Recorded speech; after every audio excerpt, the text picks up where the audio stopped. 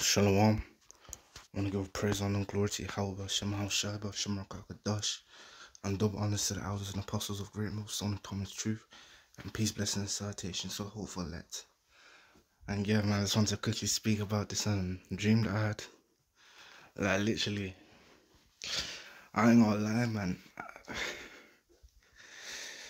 I was just thinking about the howling and catching, and I was also thinking about doing a lesson. And at that point in time, I just felt tired and, went to sleep. And I fell asleep quickly. And normally that doesn't happen. But yeah, I fell asleep quickly, and I had this dream, man. Basically about the elect of the elect and how they're chosen before the foundation of the world. And so basically what happened in this dream was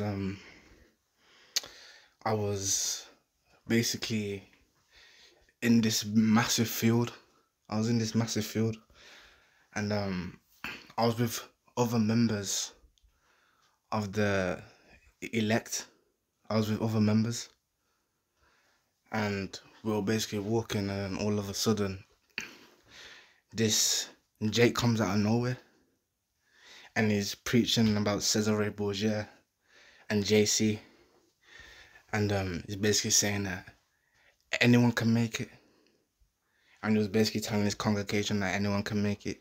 And there was Edomites up in there, people from the nation of Elam up in there, all listening to him, believing him. And I was just thinking, let me just hold my tongue and let me hear what he has to say. And then I ain't gonna lie, it was a beautiful day. It was a beautiful day. It was literally no clouds in the sky, sunny. I was on grass, and I just decided to lay down.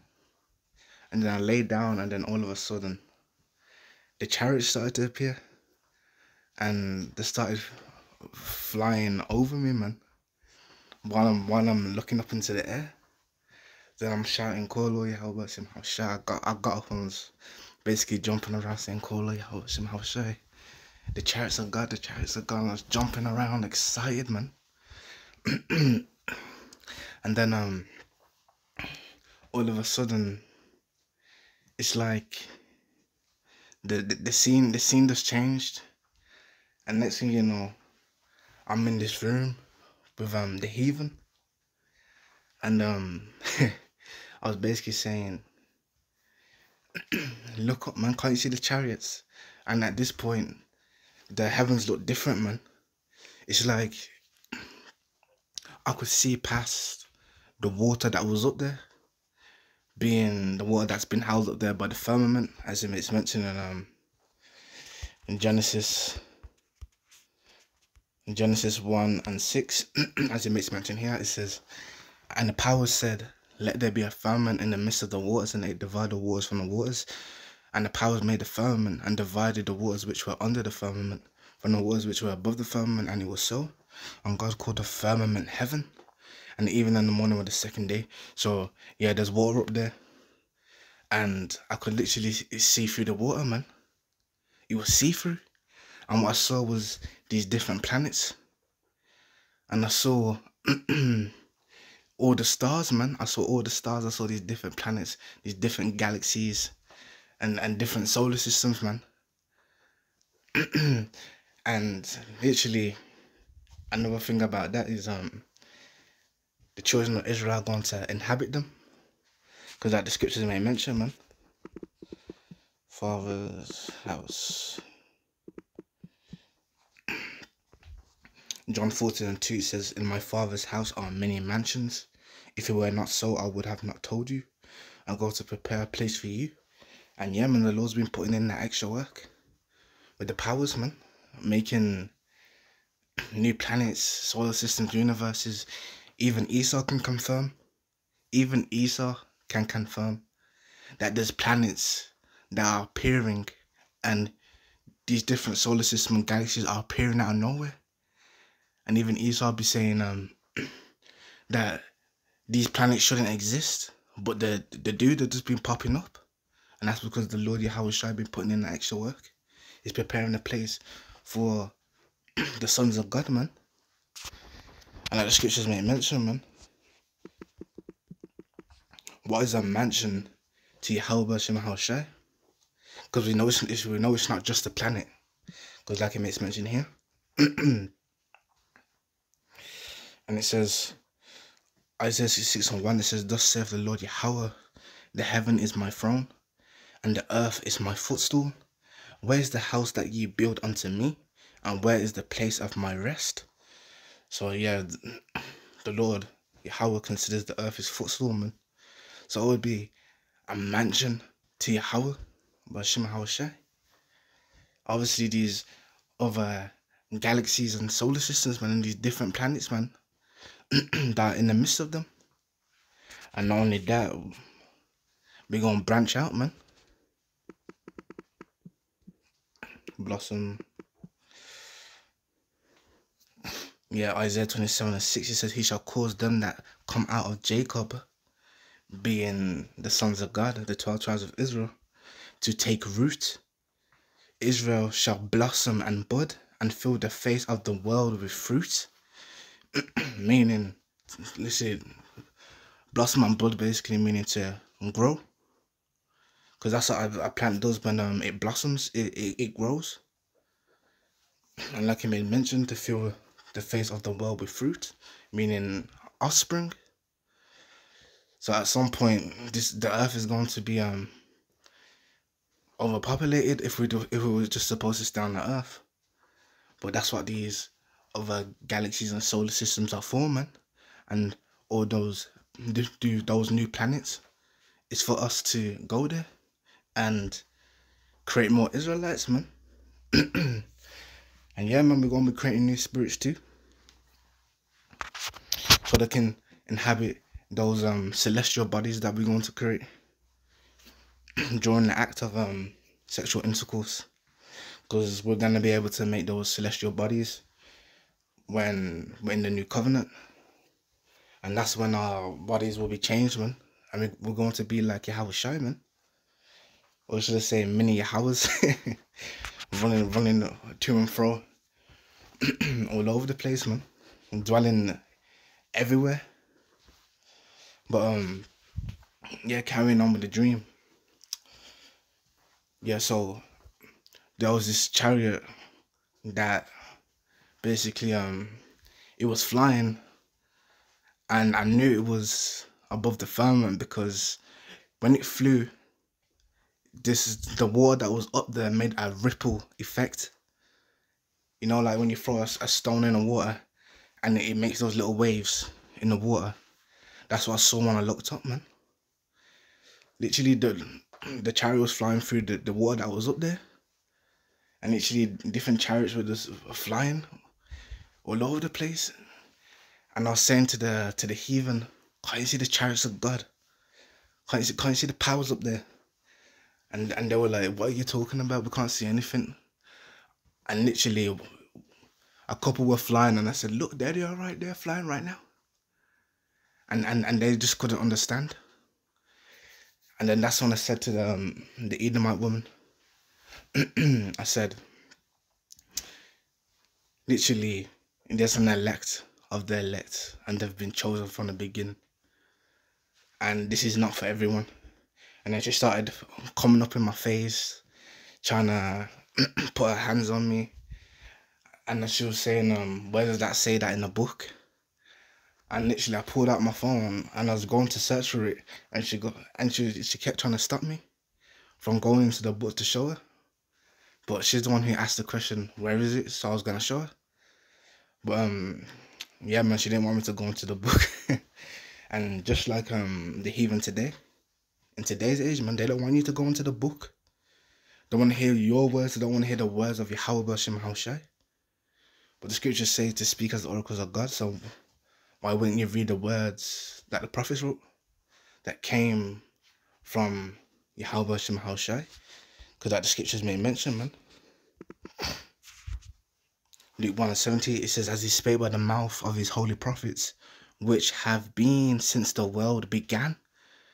So yeah, so before all these things were created, the prophets were already there. They were already chosen. And the elect were already there too.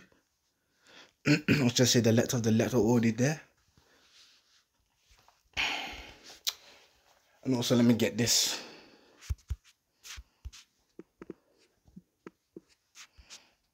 Hosea, is it 10, no, 12 and 10? It says, I've also spoken by the prophets, and I've multiplied visions and used similitudes by the ministry of the prophets. So yeah, man, the Lord speaks by his prophets, man.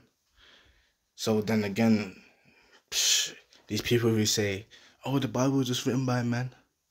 No, it was written by holy men. The prophets who were given the Lord's Spirit to be able to understand the visions that they saw and to write them down in a book, as the scriptures make mention, man.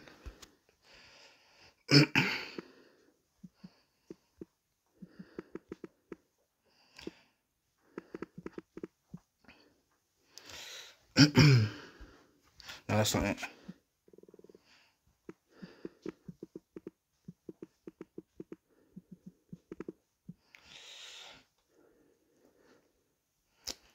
Yeah, here we go.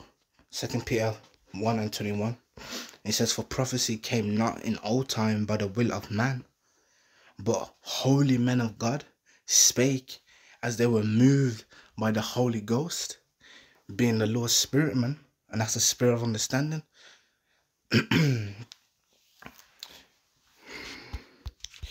And also, what was I gonna say?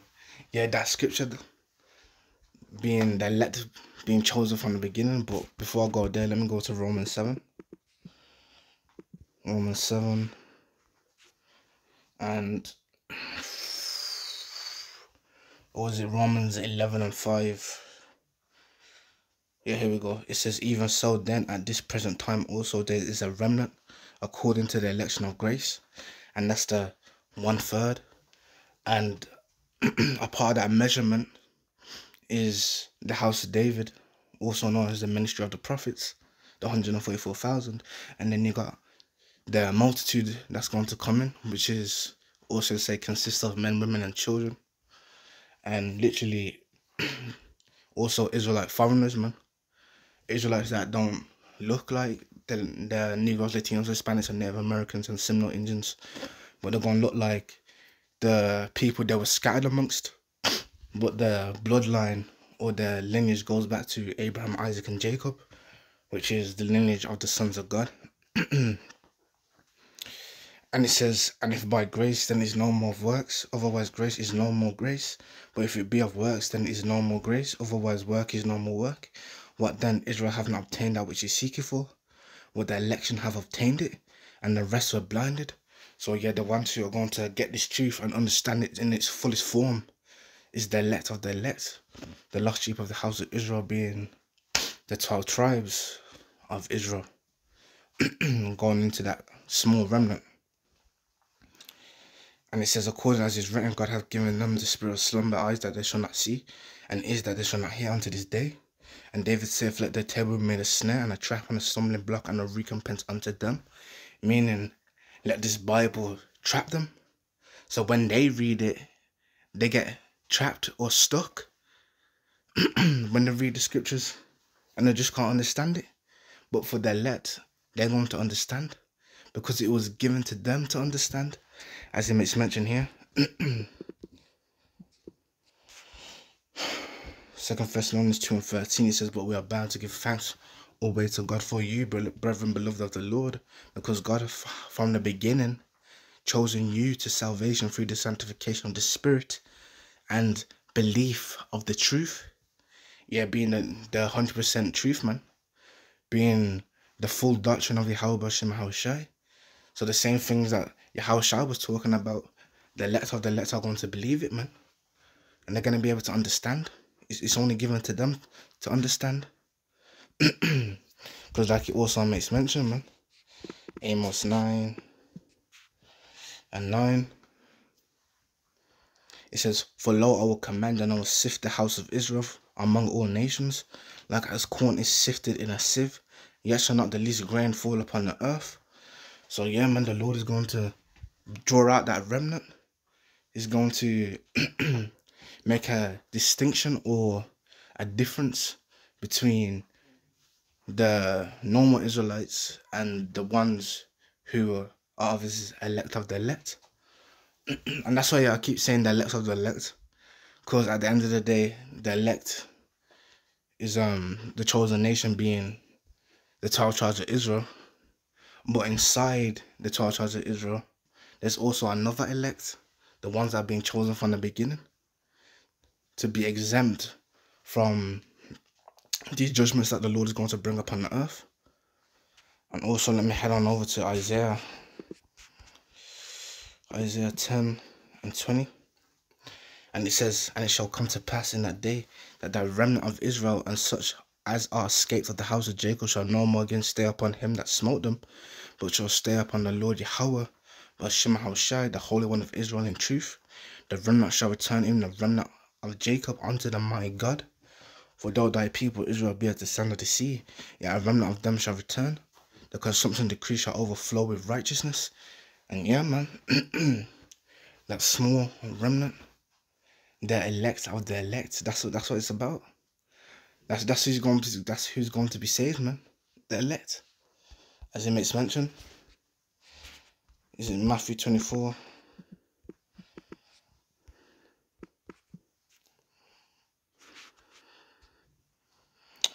Where is it?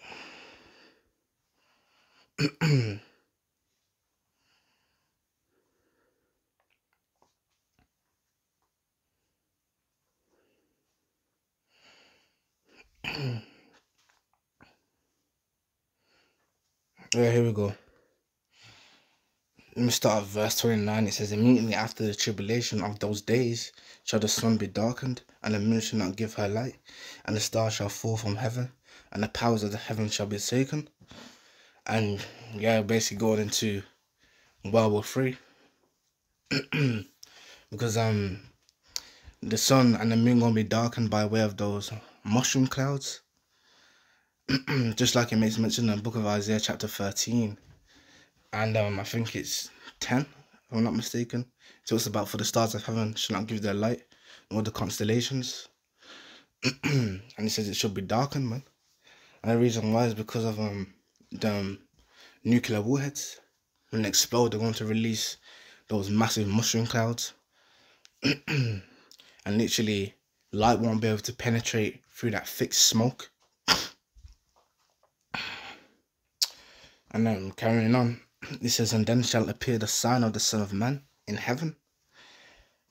And it says, "And they shall gather together." It's like I just jumped from one verse to another. Let me read verse 30 again. It says, "And then shall appear the sign of the Son of Man in heaven. And then shall all the tribes of the earth mourn. And they shall see the Son of Man coming in the clouds of heaven with power and great glory." And why is all the tribes of the earth going to mourn? Because the Lord's coming back to execute judgment, man. Isaiah 66 and 15. It says, "For behold, the Lord will come with fire and with his chariots like a whirlwind, to run his anger with fury and his rebuke with flames of fire. For by fire and by sword will the Lord plead with all flesh." And that word plead goes into judge, or in the Hebrew, shapat. And it says, "And the slain of the Lord shall be many." And also, you can even get Revelation 1 and 7. Because like it says, "Behold, he cometh with clouds," being the angels. They also say the host of angels or the army of angels, "and every eye shall see him." And the reason why every eye is going to see him is because his chariot is going to cover the whole face of the entire earth. And they say, "And they also which pierced him," being those Roman centurions, which proves reincarnation. "And all kindreds of the earth shall wail because of him, even so, amen." And the reason why the kindreds of the earth are going to wail or to cry out with grief is because the Lord going to be executing judgment. Because like it's mentioned in the book of Jude, man. Jude 1 and 14. "And Enoch also the son from Adam prophesied of these, saying, Behold, the Lord cometh with 10,000 of his saints, to execute judgment upon all, and to convince all the ungodly among them of all the ungodly deeds which they have ungodly committed, and of all the hard speeches which ungodly sinners have spoken against them." So you see, when the Lord comes back, he's coming back to execute judgment And just like it's mentioned in the book of Psalms as well, Psalms 68 and 17. It says the chariots of God, or you could say the vehicles of God, are 20,000, even thousands of angels. The Lord Yahushua is among them, as in Sinai in the holy place. So yeah, man, the Lord's present with the angels, and He's gonna come back with them and with the saints to execute judgment, man. And yeah, the elect are going to be exempt from that judgment, man. And now let me head on over back to Matthew 24.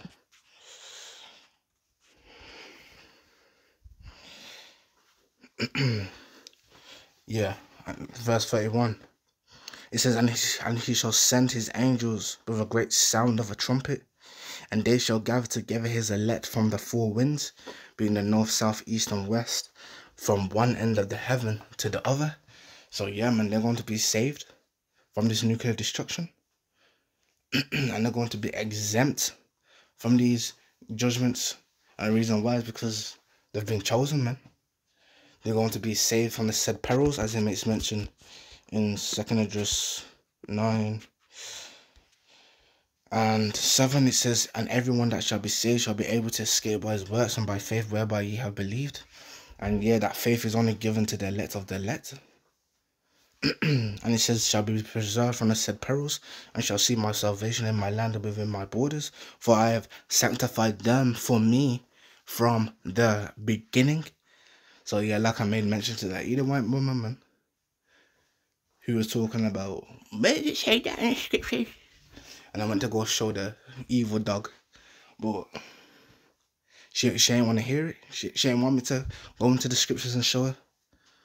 But I'm glad the Lord gave me this dream, man, so I could bring it out in real life. But yeah, man, I hope this was edifying. I want to give a praise, honor, and glory to Yahweh, Shem Shai, Bashem Rakakadash, and Shalom.